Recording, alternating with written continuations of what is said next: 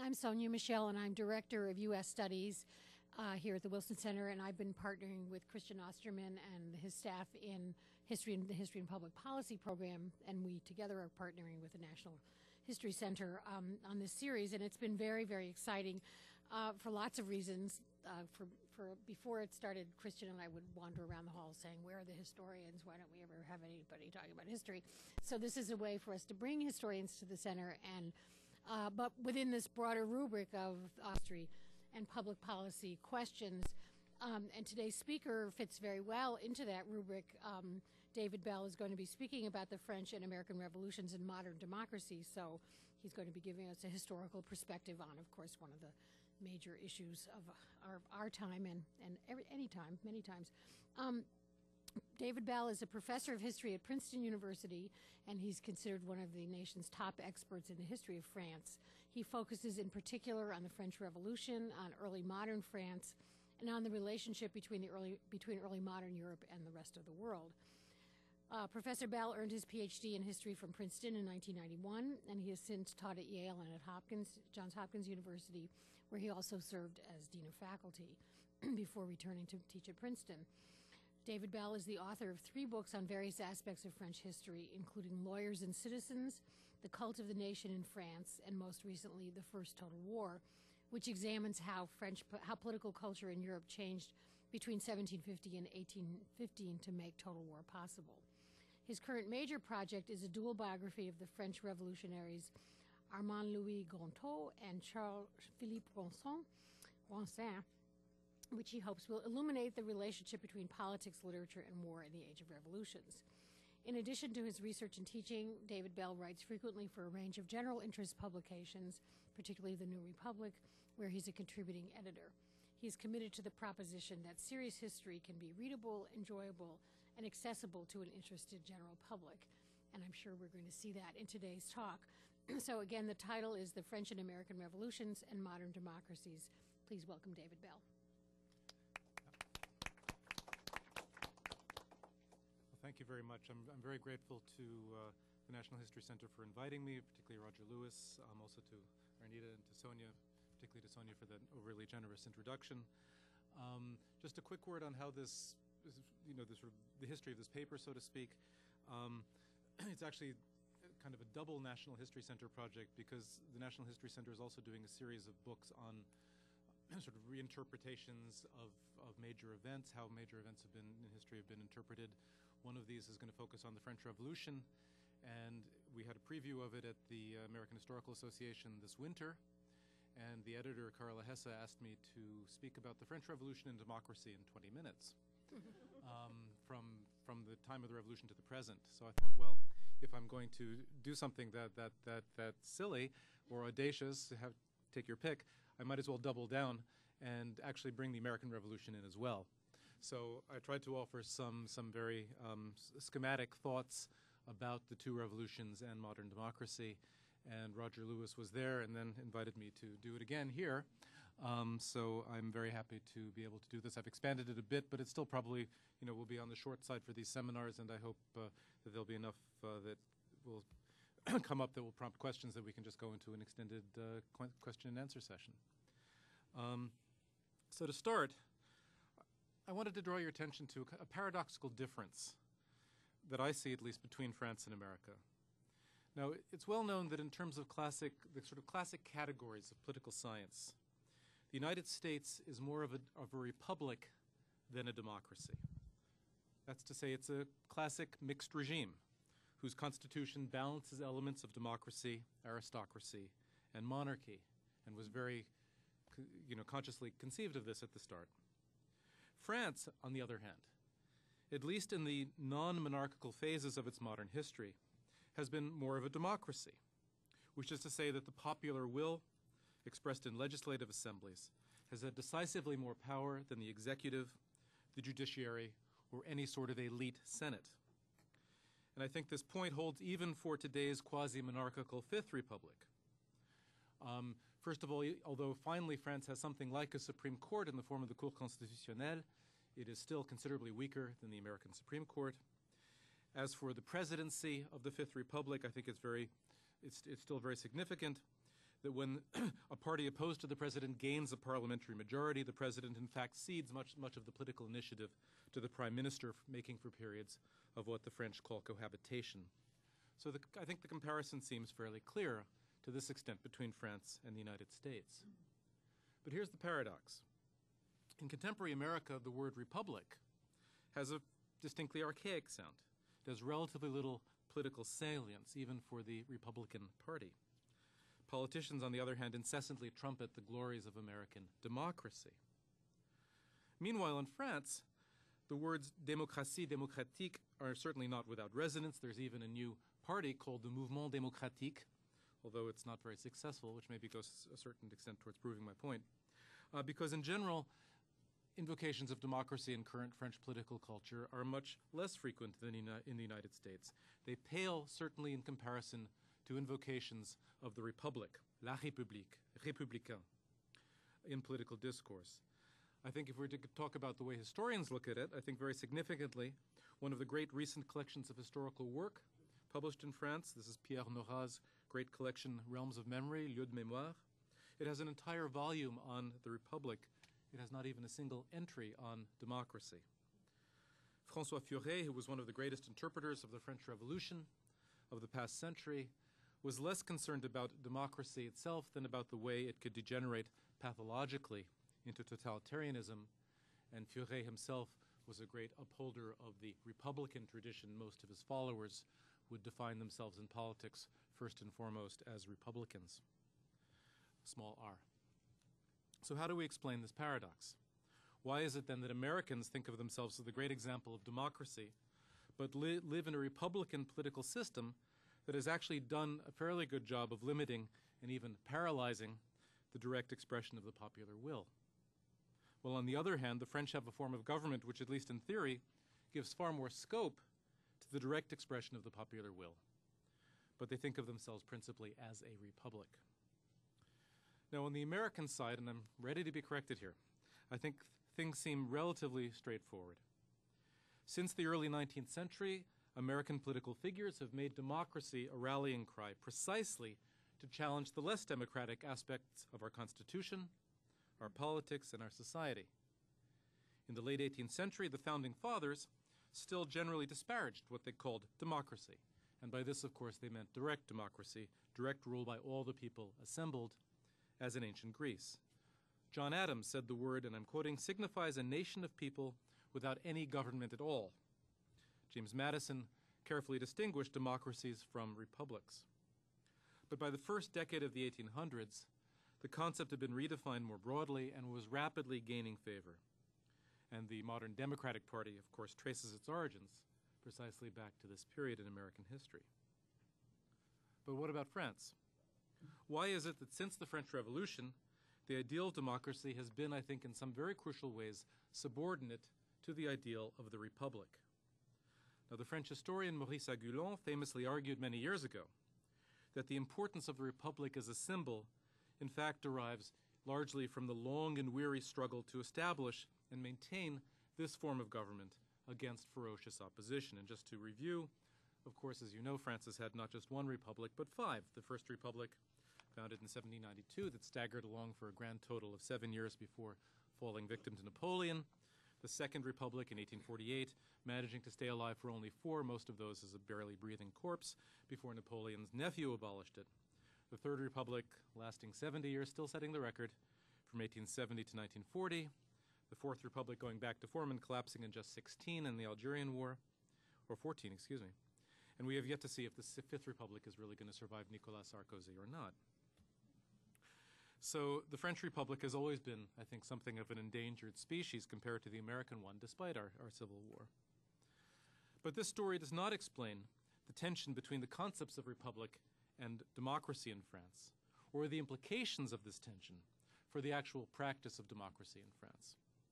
So what I'd like to do in the rest of this lecture is to propose a 3-part reflection on this puzzle, focusing on the French case. And in each part I will come back to the French-American comparison, and particularly invoke 3 critical transformations that took place in the early history of the United States that had little or no equivalent in France. So, The first part of this reflection is one that students of the French Revolution, I think, will find familiar, as recent scholarship on the Revolution is particularly emphasized. In 1789, the leading revolutionaries, like their American contemporaries, had a strong distaste for what they called democracy, which they too still defined as direct democracy, and saw something entirely distinct from popular sovereignty. In the words of Emmanuel Sieyès, who had reflected on this point at length in his manuscripts and was one of the founding fathers of the French Revolution, he wrote quite simply, "France is not and cannot ever be a democracy." The revolutionary lawyer Guy Target quickly squirmed away from any suggestion in one of his very popular pre-revolutionary pamphlets that it could be a democrat. He exclaimed, "Democracy in a nation of 25 million? I do not see how such a thing could ever be, and I'm insulted by the very idea." Even early in the revolution, one of the prominent early leaders of the revolutionary movement, Antoine Barnave, went so far as to call democracy the greatest of plagues a polity could possibly experience. Now, it's true that under the reign of terror of 1793 to 94, democracy was redefined more broadly in France. Favorable invocations of it became more frequent.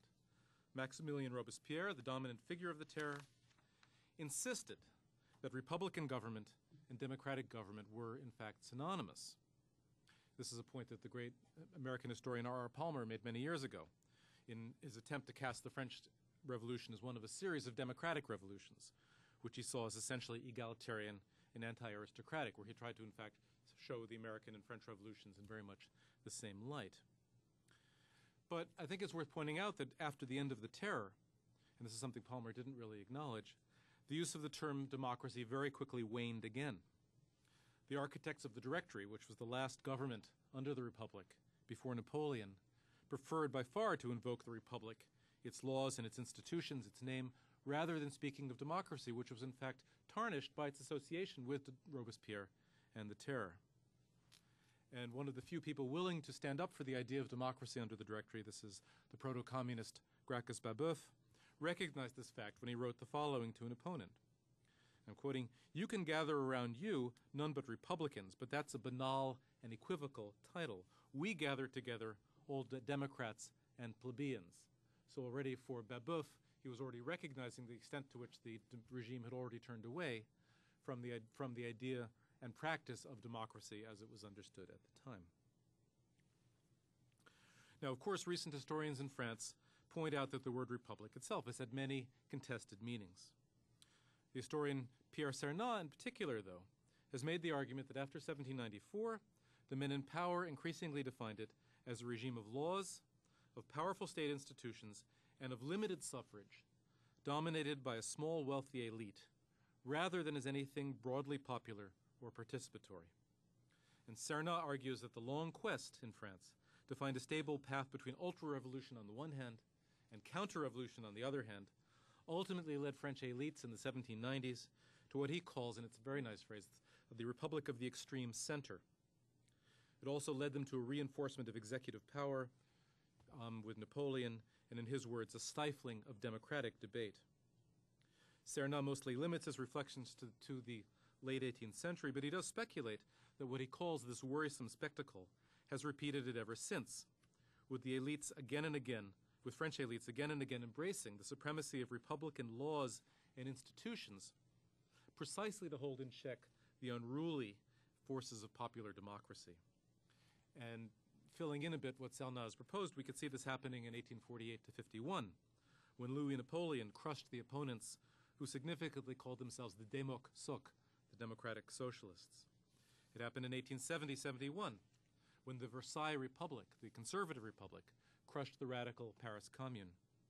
And you could say that it continues right down to the often conservative neo-republicans, the phrase that they themselves like to use, in contemporary France, who are very much want to reinforce executive power, restrain the role of popular democracy, popular protest.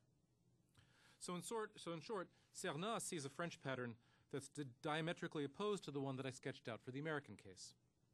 In the United States, the idea of democracy and associated practices such as universal manhood suffrage, the referendum, gained ground as influential forces challenged hierarchical and inegalitarian aspects of our Constitution, our politics, and our society. In France, by contrast, in much the same period, centrist elites rallied to the idea of an impersonal, tutelary republic that was above politics, so that they could restrain what they saw as popular excesses, from the sans-culottes of the French Revolution to the Demoiselles of 1848 to the Commune of 1870, and perhaps all the way down to May 1968 and to the present. And I think there's a lot that's compelling about this argument.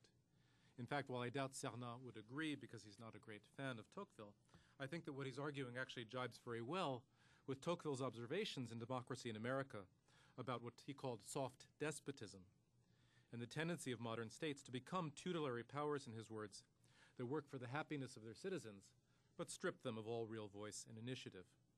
And in France, I would argue it's exactly Cernat's extreme center that has sometimes tried to make the Republic itself into such a tutelary power.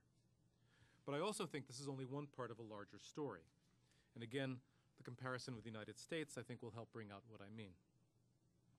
So I've already mentioned one critical transformation that the United States experienced in the early years of the 19th century, which is the increasingly broad embrace of the concept of democracy. Let me now turn to a second. So this is the second part of my reflections here. And this is the emergence of a party system. Now, in the 1790s, as Gordon Wood has put it, it was still the case, and I'm quoting, that neither party in American politics accepted the legitimacy or even the existence of the other. But by the end of the next decade, most of Jefferson's Democratic Republicans had made their peace with the word party. And within another 20 years or so, a stable competition between parties had become an unexceptional, if not always applauded, fact of American political life. In France, by contrast, nothing of the sort occurred. While the American Democratic Republican clubs of the 1790s eventually evolved into the nucleus of the modern Democratic Party, their closest French equivalent, which is to say the Jacobin clubs of the French Revolution, were outlawed at the end of the Reign of Terror. During the last 5 years of the First Republic, factional disputes led to 3 coups d'etats in less than 2 years, and then, with Napoleon's fourth and final coup of the 18th of Brumaire, party political life in France ceased entirely. But even when it emerged again under the Restoration in 1815, parties still did not accept the label of party, still refused for the most part to accept the legitimacy of their opponents. And I would argue, to venture a very large generalization, that compared to the United States, party politics, but also compared to many of its European neighbors, party politics in France has remained remarkably fragile and unstable ever since. The Third and Fourth Republics were notorious for the unstable whirl of parties that were constantly splitting and merging. The Fifth Republic has done better, but I'd argue that its parties still don't have anything like the stability of party systems in Great Britain, Germany, the Scandinavian countries, or the United States. And I will point out to say here that when I gave this paper at the American Historical Association, Lynn Hunt, who was the commentator, disputed this and was talking about how much stability the French party system had gained. I'm very glad to say that Dominique de Villepin, Chirac's former foreign minister, has just created a new conservative party, which I think at least goes some way towards supporting my point. There's also the Mouvement Démocratique of François Bayrou, which was created just 3 years ago, which already seems on the way out. Whereas in Britain, now we see the resurgence of the liberals. Who would have thought it? But we can certainly talk about that point more. One of the things, though, I think about even the Fifth Republic in France, which is interesting, is if you look even at the Gaullist Party, the party founded by Charles de Gaulle after the liberation. It's interesting to note that in 65 years it has had no fewer than 10 different names, down to the present Union for a Popular Movement. I confess I have no idea at all what that means. I think it was because they had the Union for the Presidential Majority and they were too cheap to change the acronym. It claims to transcend party politics, but it's really had little ideological substance beyond anti-communism under de Gaulle, and has mostly functioned as the personal vehicle for its leaders, for de Gaulle, particularly for de Gaulle, for Chirac, and now for Sarkozy. So we will see. As for the socialists, it's worth remembering that in France for long decades they refused even to call themselves a party. They preferred to call themselves simply the French section of the Workers' International, because they did not see the word party as legitimate. And last year they very nearly committed mitosis, although I think they were brought back from the edge finally and are still together. So, and these parties have of course been surrounded by an ever-shifting nimbus of smaller ones, including single-issue parties like the Party of Hunters and Fishers, 3 or 4 Trotskyite groups, depending on the time of the month, which occasionally do surprisingly well. And we saw what this all led to in 2002, when the small parties actually deprived the socialists of getting into the second round in the French presidential election, allowing Jean-Marie Le Pen to be one of the two finalists. Anyway, so I would still stand by the point that I don't think any major Western democracy has really had such a consistently weak party system, and certainly not in any case compared to ours. And I would argue that this fact, too, is related to the tensions between republic and democracy in French political culture that I've been trying to evoke today.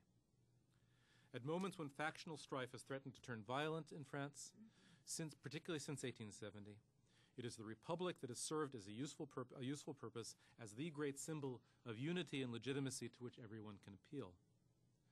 And at the same time, again, particularly since the late 19th century, the very fact of this prestige enjoyed by the republic, reinforced by all the factors I've been discussing, has made it far more difficult for political parties to achieve stability and public respect. Part of this undoubtedly lies with what the political theorist Pierre Rosanvallon calls France's political culture of generality, and he means in general the huge stress put upon social unity in France, the potential threat that is always seen as posed to it by intermediary bodies and associations of any sort, and as he likes to remind his readers all through the 19th century, even through much of the Third Republic, laws remained on the books in France which technically banned any independent association, even social clubs, from existing without permission from the government. Parties were allowed but were considered suspect nonetheless. Those laws are now long gone, but since the late 19th century, the Republic itself has been the incarnation of this generality, and in comparison, political parties look petty and self-interested. So, the final point to which I'd like to draw attention involves political representation. Now, of course, the relationship between representation and democracy deeply concerned revolutionaries on both sides of the Atlantic. As I said, on both sides they recognized the obvious impossibility of classical direct democracy, Greek city-state democracy, in large territorial states. In France, the anxieties and philosophical dilemmas that were provoked by the very idea of representation, by citizens entrusting their political will and leadership to independent representatives, has been the subject of a great deal of important work. And just to emphasize again, I mean, it's hard to emphasize just how anxious the French were made to feel at the time of the Revolution by the idea of political representation. Rousseau wrote in Book 3 of the Social Contract about Britain, he said, "The British think they are free. It's a mistake. They are free for the moment that they walk into the voting booths, and as soon as they walk out again, they are again enslaved. Because only at the moment when they're actually acting politically could they be free." So this has been the study of a great deal of excellent historical work, particularly by the historians François Furet, Keith Michael Baker, and Paul Friedland. And Friedland in particular argues that the radical revolutionaries ended up largely rejecting what he calls modern liberal representation in favor of older religiously inflected concepts by which representatives were held in some way mystically to incarnate the popular will. And what he means is that under the French monarchy, to begin with, the king wasn't simply seen as the agent of the French people, standing in for them and doing their bidding. In a metaphorical sense, he was seen as the French people, somehow embodying them, and that during the Radical Revolution, the National Convention came to have very much the same sort of role and defined itself in very much the same way. But I wanted to look here at a different aspect of this phenomenon. So let me again invoke the comparison with the United States in the early 19th century. And here I want to focus on what I would call a culture of political celebrity. Now, the American historian Francois Furstenberg has recently traced in fascinating detail the career of Mason Locke Weems, Parson Weems, who in 1809 published his famous Life of Washington. This book, which remains familiar to us because of the story of George and the Cherry Tree, which we all remember, was one of the most single popular books ever published in the United States up to this point. It took the impressive and imposing commanding figure of General Washington and brought him down to earth, essentially making him the approachable hero of a real-life novel, not just famous, but a celebrity. Although aimed primarily at children, the book created a powerful bond of sympathetic identification between Washington and adult readers as well. And in the years that followed, these same techniques were increasingly applied, not only to canonical and safely dead figures like Washington, but increasingly to living political candidates, Andrew Jackson, William Henry Harrison, Zachary Taylor, many others. And it has long since become a completely routine feature of American politics. This bond of identification, I think, is very similar to ones that the historian Lynn Hunt has studied in the context of the 18th century. She argues that thanks in part to the powerful new experience of reading novels and the effective bonds that readers learn to forge with characters in novels, such as Richardson's Pamela, many others, men and women in the 18th century found new ways of identifying and sympathizing with people they'd never met, and of feeling viscerally that these people deserved what came in the period to be called for the first time human rights. But the similar bonds of sympathetic identification that grew up in the early American Republic between voters and politicians, thanks increasingly to these kind of narratives, novelistic narratives, composed by and for the politicians, have had tremendous importance as well. Now, these bonds are often derided, particularly by intellectuals. The cry goes up at every election that we shouldn't choose a candidate based on whom we would like to have a beer with. But I would argue that these bonds, in fact, represent one way that Americans have reconciled themselves to the practice of political representation and have overcome the very real anxieties that were, as Paul Friedland reminds us, once associated with it. Why should you trust someone you don't know, somebody you've never met, with your political fortunes, with leading your country? However imperfect and artificial, the bonds of identification that are forged by these kinds of narratives still help create a measure of trust between citizens and elected officials. And in this sense, I think they've become an important element of American democracy. But what's remarkable, again, if we go back across the Atlantic and look at France, is how little any comparable phenomenon has developed there, either in the Revolution or since. During the First Republic of the 1790s, the Jacobins tended to regard any parading or novelization of someone's self, of someone's life story, as sheer demagoguery or ambition, which was a word they really didn't like. Being ambitious was a sure ticket to the guillotine. Between 1789 and 94, I think there were only 3 revolutionaries who had any success in creating stories about themselves, narratives about themselves in this way. And each of them had very strong limitations. One was Mirabeau, the great orator of the early revolution, whose career was cut short by his death in 1791. Then there was Jean-Paul Marat, the outrageous radical demagogue who only appealed to a very narrow audience and whose career was also, of course, cut short by his assassination. Finally, Georges Danton, the great orator and opponent of Robespierre, also killed, although, of course, it's a rather large group that died in the French Revolution here of the leaders. But with Danton, the limiting factor is that he was principally a politician of the spoken word, and I should emphasize that the kind of bond of sympathetic identification that I've been talking about necessarily involves a much larger audience than you can just reach in person. It demands a mass medium that Danton tended to shy away from. It can't just be based on oratory. Meanwhile, Maximilien Robespierre, the dominant figure of the Reign of Terror, positively abhorred political appeals based on personality, preferring a politics of cold, high abstraction. And in fact, in his own life, in his own insistence on remaining the neutral vessel of revolutionary energy, of revolutionary ideas, he himself embodied this concept to an almost absurd degree, trying to blend seamlessly into the concept of revolution itself. Once again, and again to indulge in some very large generalizations, I think that the patterns set in the revolution have, to a certain extent, prevailed through much of modern French history. Even today, in a France whose public life is increasingly dominated by American-style mass media, the so-called, and again it's a kind of dirty phrase in French, the mediatization of private life remains something remarkably suspect, remarkably criticized. In the past few years, French commentators have come up with a remarkably expressive way to talk about this kind of politics. They call it people politics, using the English word people, a reference maybe to People magazine and the American cult of celebrity. So we have newspaper articles with almost untranslatable franglais titles like, I'll just quote in French, Les politiques stars de la presse people. As a journalist recently wrote very keenly and with some scorn in France, and I will translate this, the lesson of people media is to seduce the public by talking about oneself, of one's inner development. This is considered a very bad thing. And one might add, it doesn't even really need the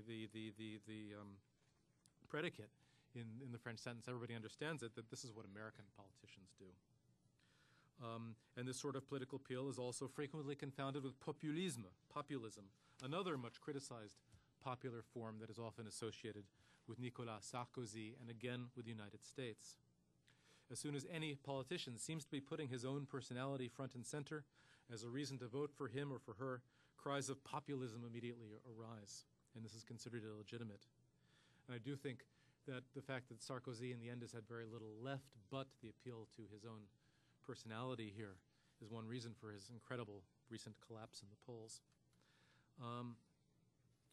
But here too, I think this characteristic of contemporary French culture, political culture, has much to do with this tension I was talking about between the idea of the republic and the practice of democracy.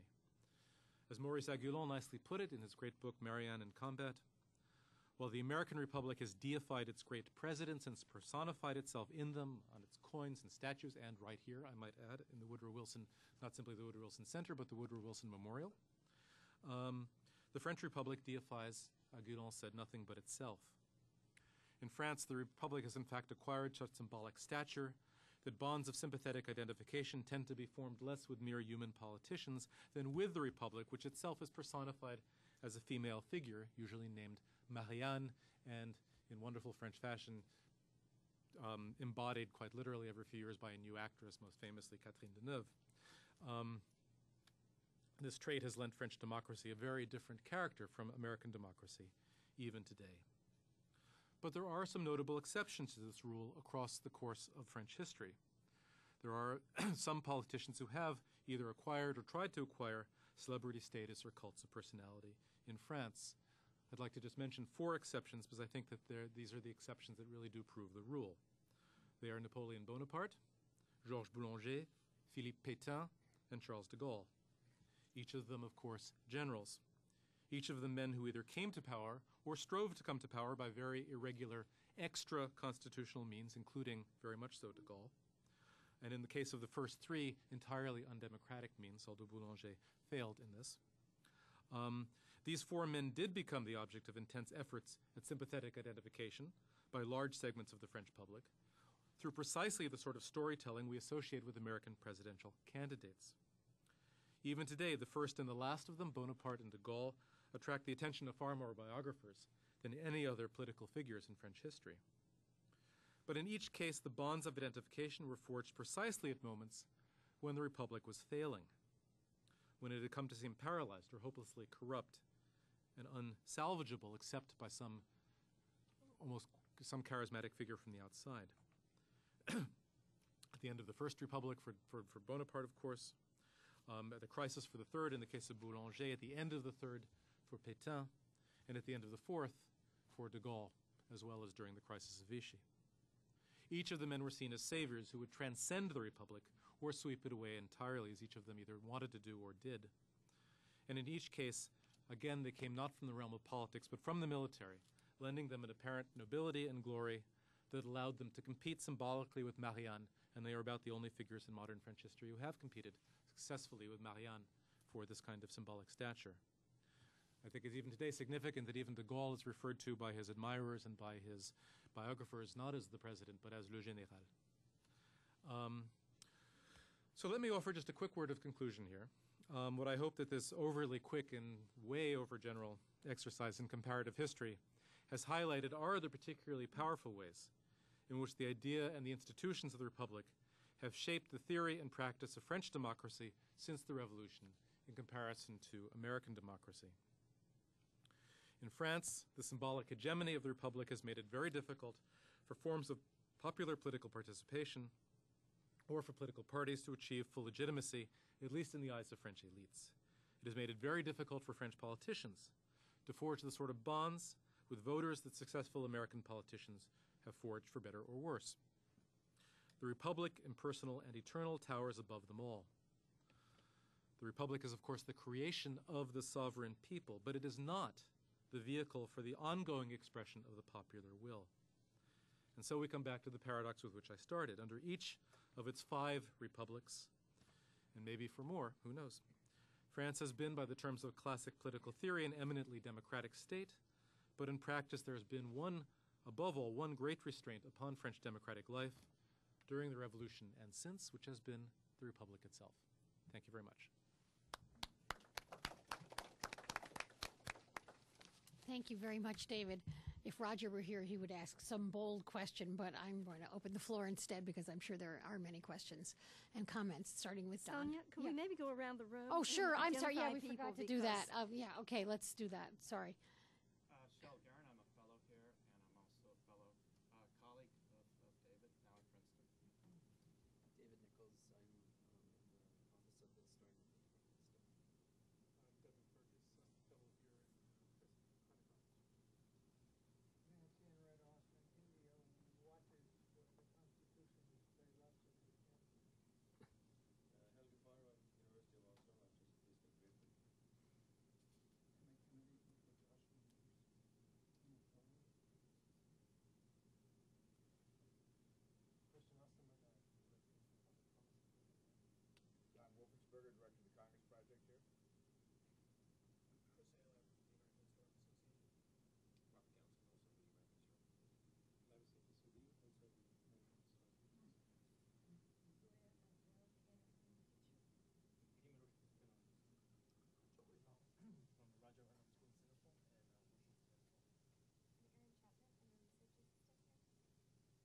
Singapore and Washington School. Erin Chapman from the research assistant here. Catherine Schulteis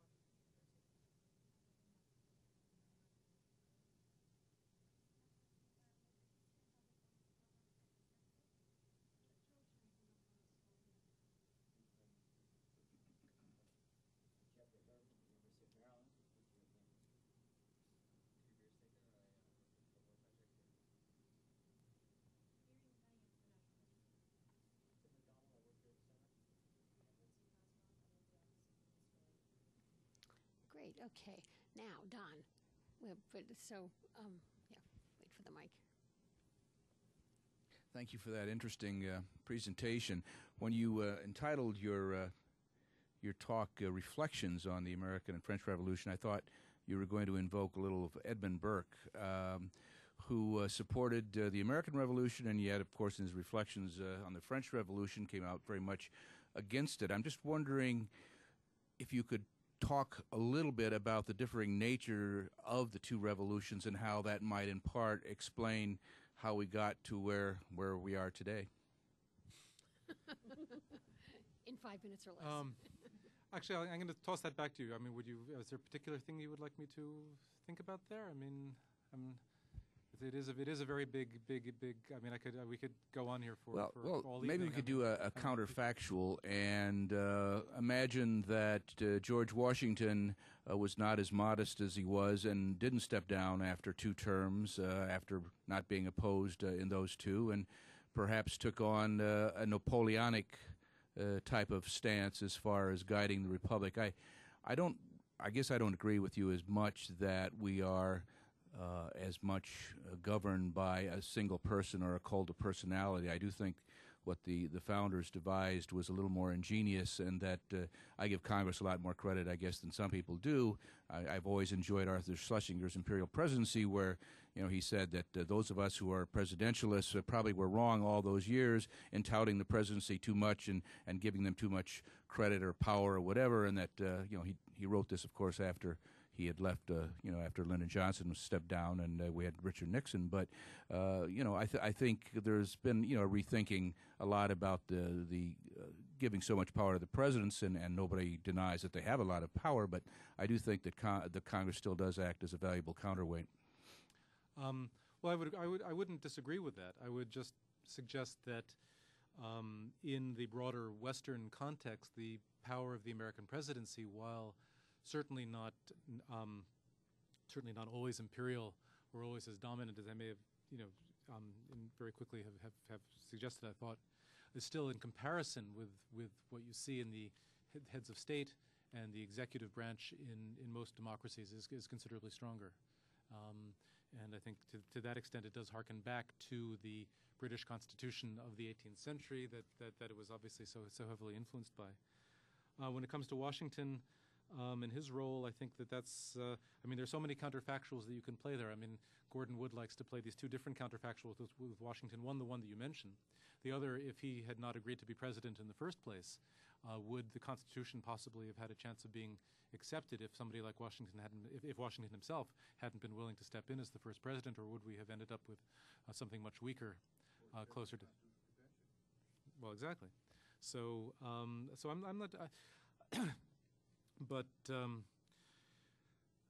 I think that certainly, if you look at the differences between, I mean, I see a lot of similarities, as I tried to indicate, in the political cultures of the two revolutions at the time itself, and then I see a great deal more divergence afterwards. Some of it beginning right away. I mean, clearly, at both times there is a tendency to a great hesitancy to accept a kind of legitimate opposition, to accept that somebody can be your political opponent, and yet still be and you still be a legitimate member of the polity and to have a legitimate transfer of power. And yet very quickly the Americans were able to accept this, and particularly in the election of 1800 they were willing to accept this, and of course in France they were not. And this becomes one of the great early divergences between the two revolutions that I think, and again, is one of the reasons why it led to so much strife, that the French were constantly coming back to this impersonal figure of the Republic. Michelle? Yeah. Here, you can take this one. Okay. Yeah. Thank you very much. You've done a comparison that's a transatlantic one between America and France. There are a lot of other countries in the world. And if they looked at France, and certainly by the end of the 19th century, they wouldn't so much be talking about republic, they'd be talking about the state. Mm-hmm. And that discursively was a word that you didn't really talk about, even though it's a big word in France, and it's a big word in most places outside of the United States, where France became a model for various types of bureaucratic centralism, police, etc. And I'm just wondering what you would, I mean, it's a big question, but if you put the state into the mix, I mean, you talked about the republic in very abstract terms, but this republic is in many ways synonymous with the state. The state has then this relationship Americans will never figure out. It has a relationship with the nation and the democratic polity, as you said, but as you said, it's often a very elitist one. So I just wondered what would happen if you threw the state in. Well, I'm going to refuse to be Theo Scotchpole here, and I won't bring the state back in. Bring the state back in, right? But I would actually argue that the state and the republic are not the same thing in France. That it's very significant that in 1940, when the Vichy regime was formed, that they abolished the word republic and called themselves the French state. I would say that the republic still has a fundamental relationship to the sovereignty of the people. That is what the republic is the expression of, going back even before the foundation of the French Republic to the Declaration of the Rights of Man. And so what I was trying to draw out were the comparison between two states, there we go, two countries where the notion of popular and national sovereignty has always been first and foremost, and comparing the different forms taken by that. In France, the state has always been there as well, and certainly throughout all these different regimes. I mean, and of course, quite famously, it is the great continuity, particularly in some of these revolutions of the 19th century, when all you needed to really do is to change the thing at the top, and you changed the constitution, but you would not change the fundamental institutions of the state. So that people would, the famous joke in the 19th century of where you go to the National Library and you ask for a copy of the Constitution and you're directed to the periodical section. But if you wanted to know about the Conseil d'État, or then later the Inspection des Finances and the intendant, not the intendant, excuse me, the prefects, of course, then you are going to the state. But again, my focus here was really on these questions of national sovereignty, and therefore also on questions of liberty. And which the state was really apart from. The state is often seen now. I would say to start bringing the state back in. The state is often seen here as the enemy of this project, as the enemy of the republic, by some such as Tocqueville, for instance, who sees the tendency of the state, particularly under the old regime, to devolve into a kind of despotism. And when Tocqueville talks about this kind of tutelary power, he sees this tutelary power being formed through the institutions of the state, therefore crushing liberty. But ultimately, in France, you did have the success of the form of the republic, and I think in French eyes, the state is there and the republic is there, and they are still two. They have the two sets have a union, but they're still fundamentally distinct. Yes. Just wait for the mic. Thanks. The word republic is used before 1789. Certainly is. Baudin in the 1590s wrote 6 books of the Republic. What does it mean? It seems to me the word republic has a more polymorphous connotation possible to it than you admit. You ascribe it uniquely to the American Republic and its mixed form. This is evident, I think, in the duration of the First Republic, which doesn't end in 1799. It ends in 1804. And, you know, what is it between 1799 and 1804? It's not a monarchy. It's not an empire. It's still a republic, and the calendar reflects that.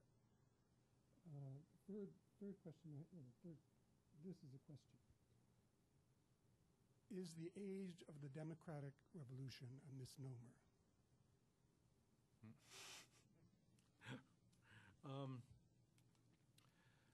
I would say yes. I mean, to the extent that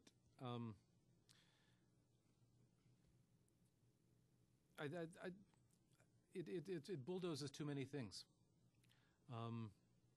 It creates the the possibility for the rise of democracy, but to that extent, I would accept it to say that these are revolutions. Well, okay. Here's how I would make the distinction. Somebody like R.R. Palmer says that these revolutions all have basically the same impetus, that they were all anti-hierarchical, egalitarian revolutions that proceed, that are driven by, if not exactly the rising middle classes, something close to them, and are directed against hierarchy. I don't see this as being the fundamental driving force common to all these different revolutions. I think that it allows these forces to take shape. It allows ultimately these forces in many cases to triumph and flourish, but I do not see it as driving it from the start. And to that extent, I would certainly draw the line against Palmer on that extent. I would say the French Republic effectively ends in '99. I should have said effectively. But of course you're right that technically it does stagger on until the Empire in 1804, and even then the word republic remained in use even under the Empire for some time, because as you say it is a very polymorphous term. But I was trying to at least establish a certain set of definitions there that have a particular applicability to this case. Yes.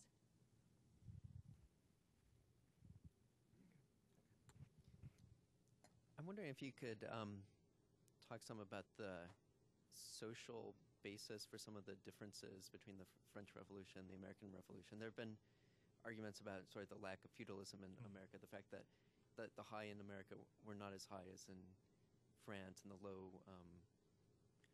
is more complicated with indentured servitude and slavery and all, but nonetheless a much more of a literate population, and that there really were some enormous social differences. Those result in differences between the two revolutions, perhaps, or contribute at least to those differences. Absolutely. I mean, what's always fascinating. I mean, again, it depends partly what period you're talking about, because certainly in France there is by the end of the 18th century a very large group of people who are literate. I mean, even going quite far down in the social order. I mean, in 1789. Virtually the entire male population, at least of male population in Paris that has a permanent residence, is literate to some extent. You have a large, you have a real consumer revolution going on in French cities in the 18th century. A large group of people who are consuming print media and who are and reading the very similar things to their counterparts in the United States. So in very much, so you have sort of comparable groups. In the first constitution of the French Revolution, the Constitution of 1791, which only gives the vote to, quote, active citizens, it is these people who are very much in some ways the counterparts of a large part of the American electorate who get the vote. But what then happens is that the French Revolution continues to radicalize. You have the sort of the second revolution, if you will, of 1792, and the introduction of universal suffrage, and then these leaders of the revolution, who come from very much the same sort of social strata as their American counterparts, find themselves face to face with a nation of 28 million peasants, and they face the project of, and not to mention the peoples in the cities who are claiming the vote, who are claiming political influence under the banner of the sans-culottes, and then they find themselves faced with the dilemma of how do you integrate these people into the nation? How do you forge, these very disparate groups who don't even have the same language? Into a single national polity, But I think that to a certain extent, at least in 1789, 1776, you have remarkably similar groups in some ways. So I think that can be overstated when you're looking at the early revolution. Yeah. Tim and Jeff, and then we'll move up here. David, I didn't understand the connection between your argument about the republic and democracy and the weakness of the party system and the reluctance of the French parties to accept the legitimacy of their opponents. When I think about that, I think about the overlap between left and right and religion and secularism in the French Revolution and the depth of the hatreds that the revolution left in its wake after the Vendée and other things like that. I think that's a fairly conventional argument that one hears about why French politics has been so divisive and unstable. You seem to be suggesting something else. Is that correct? Yes, I think that, what if it were exactly the way that you're describing it, which is often the way it's described, then one would assume that we would have an extremely stable party system of two poles, opposed to each other, with one conservative party, religious, monarchical, and one constitutional party. You've never had that in France. You've had consistently a shifting nimbus of parties on each side, and even when the sort of fundamental issues that this particular split was about, including religion, including anti-Semitism, really ceased to operate after 1944, at least to the extent that it had before. You didn't have anything like a move towards stable political parties of the sort that you find in the United States. So I would contest that. I think that is certainly one factor, and certainly when it comes to acknowledging the legitimacy, that it is a very large factor, particularly throughout the 19th century. And yet, I think that another factor which is very important is the huge degree of symbolic legitimacy possessed by the figure of the Republic itself, which is my argument, which makes it therefore very difficult for these parties to establish any kind of sort of comparable legitimacy as national institutions. And that what one sees again and again in French politics is that while in practice, of course, the parties do accept each other's legitimacy today, it's remarkable the extent to which the socialists and the Gaullists particularly will accuse each other of seizing the state, of corrupting the state. Maybe that's similar to what we see now in the United States. We may be seeing a weakening of the party system here today.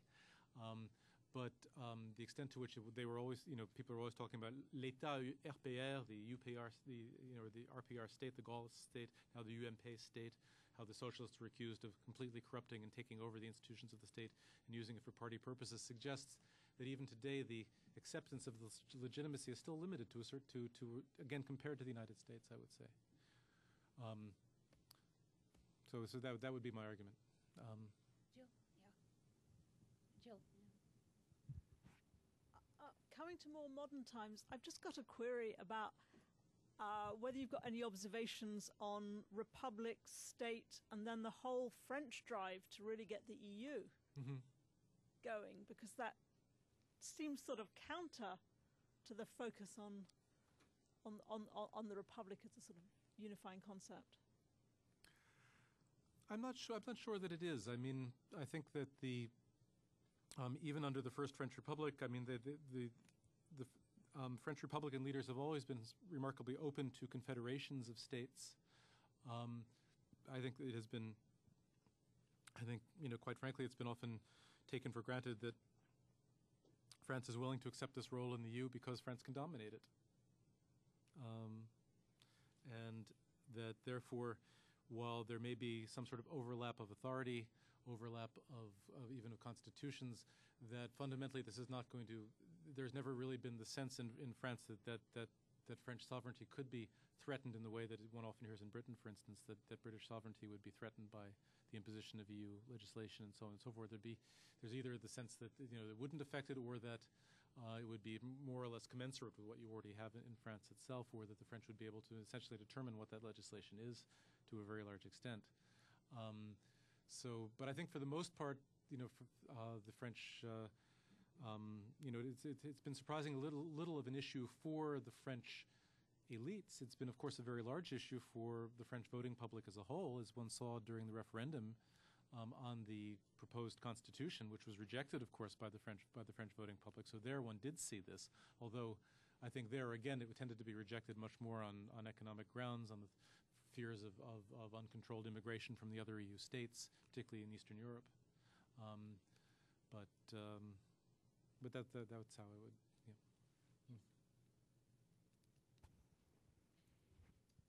Thank you. When we speak about difference between experience of the democracy and republic in the United States and the French, we don't speak about the fact that on the French we have a very big influence of the communism and socialism ideas, especially from the 19th century. What do you speak about the influence on practice and experience of the French democracy of these ideas? Thank you. Well, I think one of the interesting things about this is that is the extent to which Marxist parties in France always did pledge a degree of loyalty to the Republic, in which the Republic could always be a symbol, going back to the First Republic, the Jacobin Republic, of radical aspirations. These parties, certainly the Communist Party, always maintained the equation 1789, arrow 1917, the French Revolution, as being the first, admittedly imperfect, and yet still necessary prelude to the Russian Revolution. And as I think many historians have shown, the socialists and the communists in France were both able to sort of fully integrate the story of the First Republic and the French Revolution into the stories that they told about themselves, to integrate a kind of Jacobin perspective, and therefore to, and I think in many ways the idea of this, they would often interestingly reject what they would call bourgeois democracy, while still defending the French Republic as being something which they could still put to their use. So I would see this as part of the story that I didn't have a chance to get into here, but one that actually fits in fairly well. Yeah, Catherine.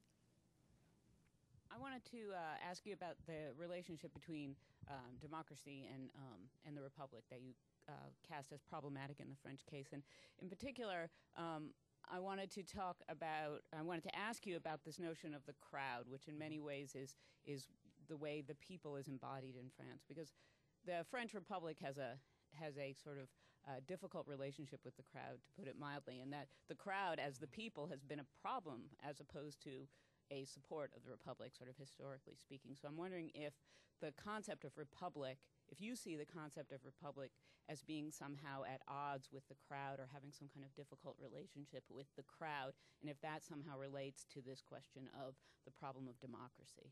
Oh, very much so. And in fact, that was exactly what I was trying to develop. One thing which the Republic, generally stands for in France is a certain notion of order, of fixity. And I think, coming back to Emmett's question, that while certainly the meaning of Republic has been quite varied and could be consonant with certainly with Baudin, it could be consonant with a monarchical ideal.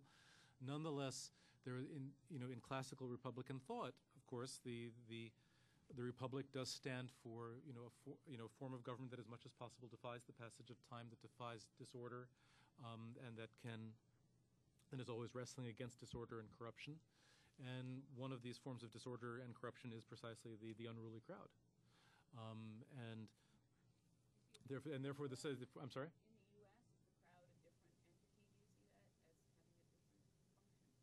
I would probably want to defer here to the American historians, but I would say that in the United States, there have been. I mean, this comes from broad ignorance of large stretches of American history, but I would certainly say that in the United States there have been more ways for the crowd to organize itself in ways that are perceived as politically legitimate, even whether through political parties, through movements like the populist movements of the 1890s. And to take sort of organized political form, whereas in France it has often been perceived precisely as a kind of extra-political and therefore, in one sense, non-legitimate form, whether it be of the sans-culottes, who precisely refused to organize themselves into any kind of political party or political faction, who went so far as at one point to surround the National Convention with cannon in 1793, and moving on, and expressing itself throughout much of the 19th and even 20th century in this sort of, characteristically French forms of political protest that involve crowd movements, strike movements, very much, seen as being outside of the purview of the political parties and of any kind of sort of organization, and that except for the trade unions. I mean, the trade unions in France are extremely powerful even today. I mean, they can shut the country down in ways that American trade unions can't. Yes, but they're not parties, and they're not. No, that's true. But they are, you know, they are. Yes, and this is the form that they take. But but then you and yes, and they're always trying to control these crowd movements, and even the student unions are trying to control the movements of students. And yet, it is seen as something fundamentally of a different order from the political process itself. I would say. So, but yes, I would agree absolutely with what you say. I'm still sort of mulling over your point about the cult of personality, and it's being so discouraged in France and encouraged here. And I wonder if it has something to do with the fact that I mean, obviously both revolutions were against monarchies, but it was a much more immediate revolution, much more immediate revolt against the monarch in France, and you know, quite visceral, in fact. And so it's, you know, could you say that, or could you argue that the rejection of public personality is really a way of sort of keeping the idea of the resurgence of a monarch at bay, whereas in the United States, the absence of a monarch is something that it's a void we're always trying to fill in some way by you know, sort of cultivying our leaders, or is that too? No, that's very Mm-hmm. interesting. I mean, I think what I would disagree a little bit, just because if you look at the beginnings of both revolutions in the United States, it's very viscerally and immediately anti-monarchical. I mean, if you read the Declaration of Independence, most of it is a bill of indictment against George III. For the first 2 or 3 years of the French Revolution, who was the most popular political figure in France? Louis XVI, by a long shot. And yet, of course, this is followed by enormous, you know, deception and enormous disappointment after the flight to Varennes and such. And and I thought we weren't in danger of having the. I mean, we were in danger of having the British monarchy come back in the form of the army, but not, you know, sort of the physical presence of the king was sort of kept. There was an ocean to keep him away, sort of. But I think there's a lot to what you say, and I think that also in the American political context, I mean, it remained, you know, the colonies remained in many ways, you know, still, you know, fundamentally British in their political culture through the Revolution, and there was and particularly with a figure like Washington there, the assumption was that they would be able to have someone, you know, someone like a monarch. But what I find fascinating is the way in which, you know, the democratic movements are able to seize upon all these various, you know, figures like Jackson, particularly, and to make these sort of popular heroes of them and make them the symbols of these political parties in a way that in France was still considered illegitimate. And again, partly, you know, because in France they had the experience of someone like Bonaparte, of course, because he was the great figure of the 1790s who did, you know, tell these stories about his life and, you know, was a kind of public figure in a way that none of the revolutionaries were ever successful at being before him. And yet, look what happened. And the other question I have is, you seem to be sort of valorizing the American political parties, or suggesting that the lack of stable political parties in France is not a good thing. But is that really the case? I mean, is it, I mean, our parties, I think, are, you know, sometimes they're kind of moribund in a way, and it's very difficult.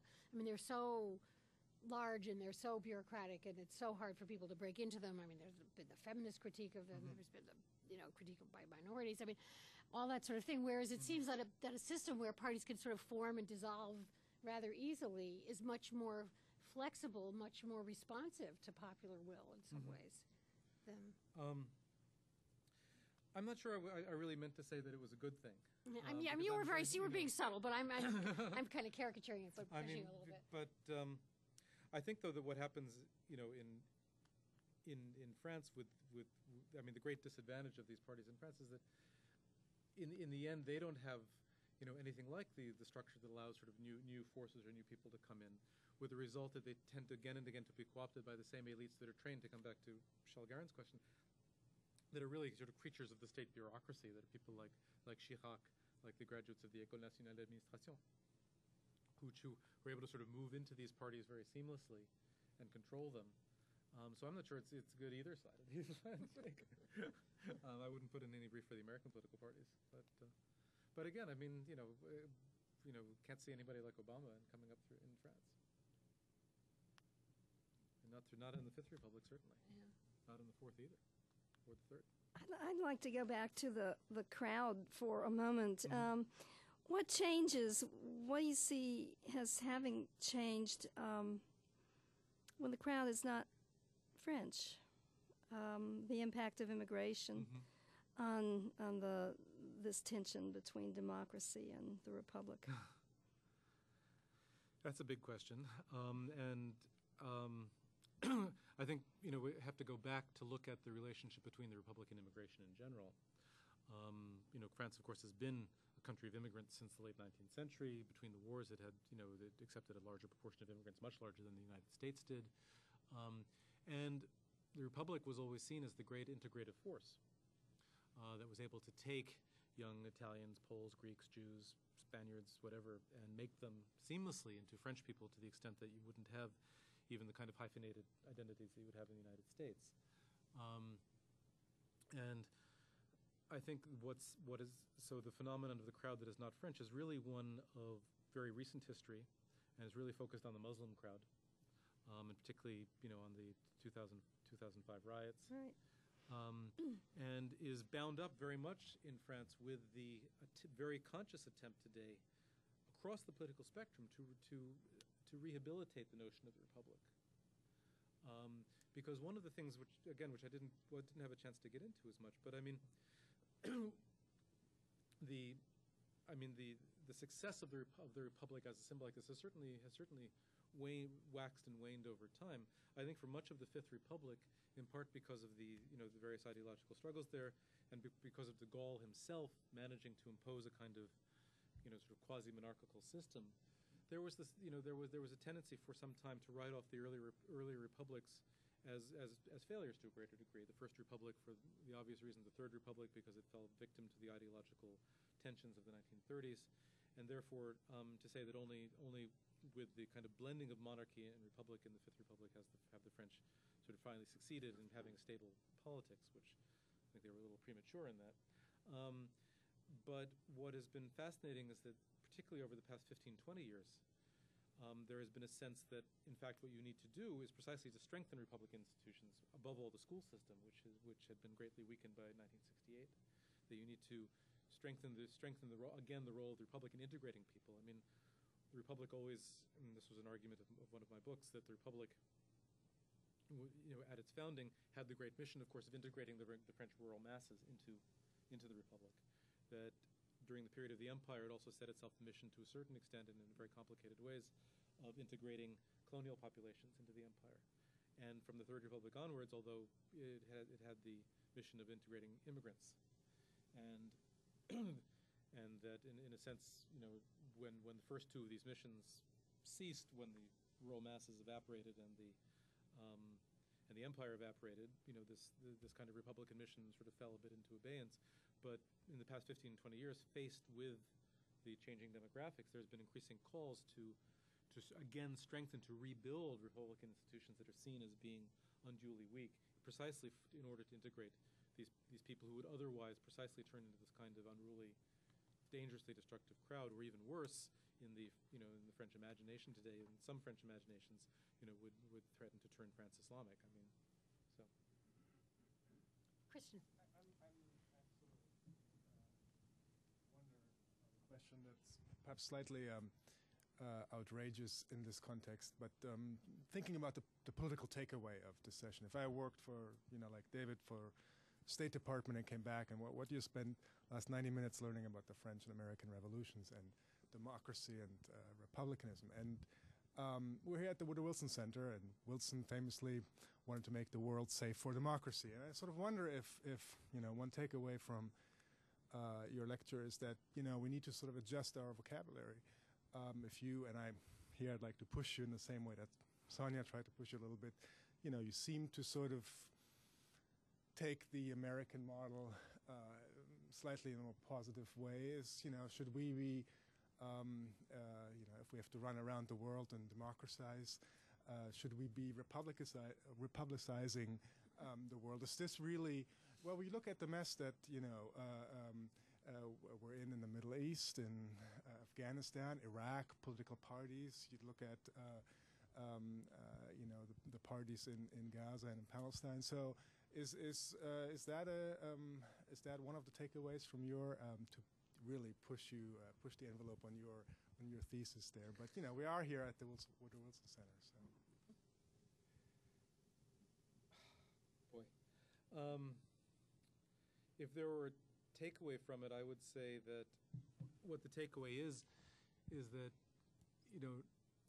obviously sort of a very obvious one, but one which is not always recognized in this city, which is that democracy has,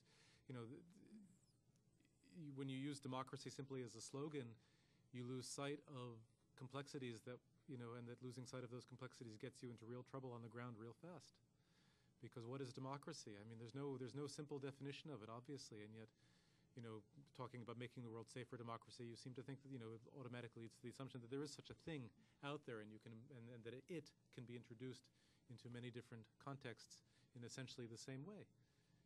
And obviously democracy is many different things, and what I think is bracing about reading all the condemnations of, quote, democracy written by our own founding fathers is precisely that they often saw, quote, democracy, close quote, as being something very dangerous.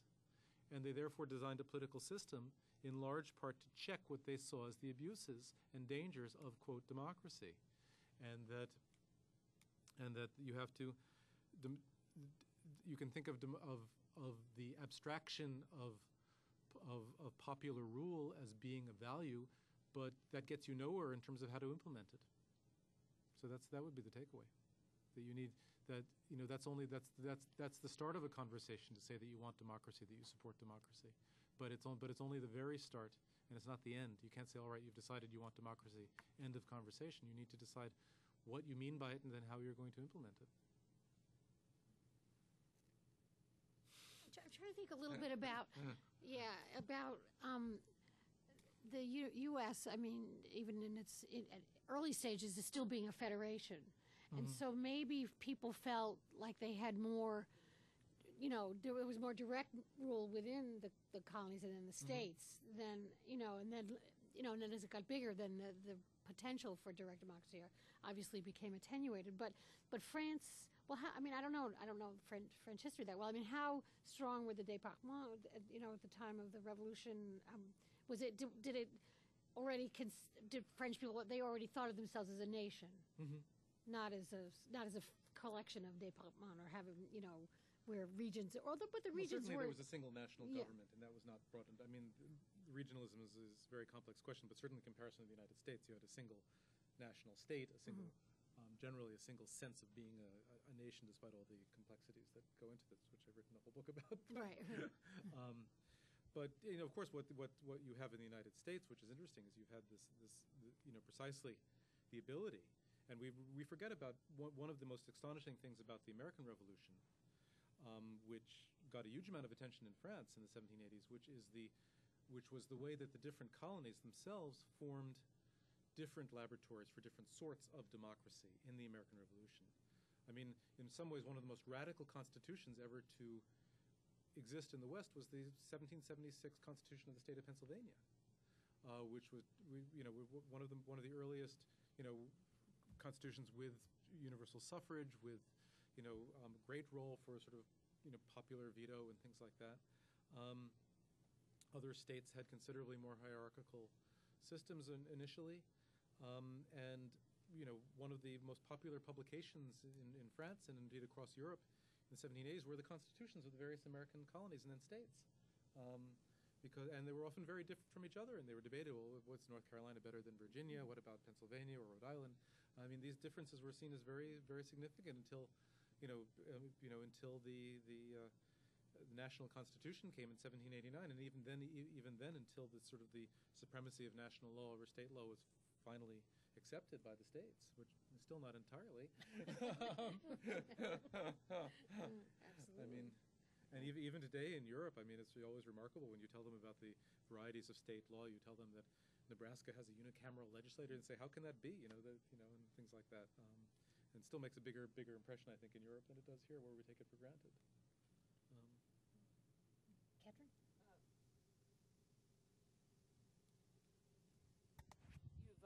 This is similar to an earlier question, but I wonder if you could, rather than whether you could direct your comparison at the French democracy and other European democracies, and whether you see the kinds of not flaws necessarily, but the characteristics of French Republican democracies as being distinct in important ways from other European democracies?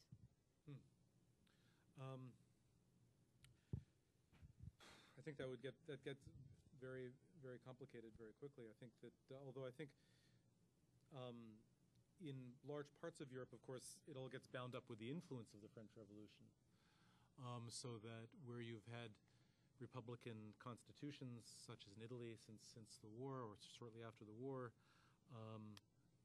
in Portugal since the revolution there in '75, you've often had a deliberate attempt to sort of copy, not just the name of republic, but sort of some of the rituals of the French Republic, and I think.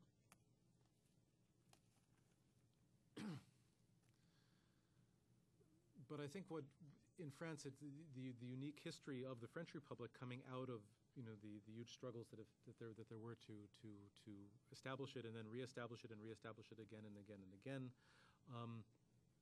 did create a kind of greater prestige and within the political culture and focus on simply on the name and institutions of the Republic than in most of these other states, most of the other Republican states in Europe. And it's still remarkable the extent to which the number of European states that retained monarchy in the end, even in part precisely because to have some sort of focus of national political life that was stable and could serve these symbolic purposes very well.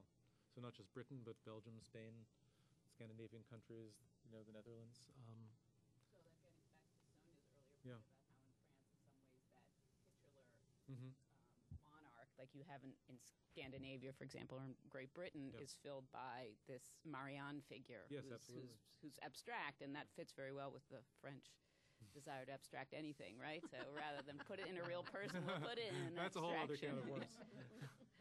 Well, why don't we open that can of worms over a bottle of wine?